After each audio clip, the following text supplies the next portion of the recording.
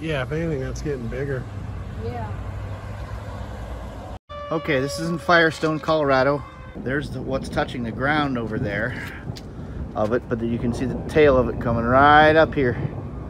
That would be a funnel cloud. That out there, I'll zoom in. That is where it touched down. Okay, I'll just shoot it here.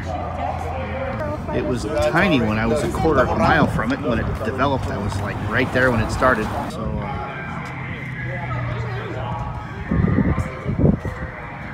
yeah. Be interesting to see what rating this one turns into. It looks like a pretty strong tornado.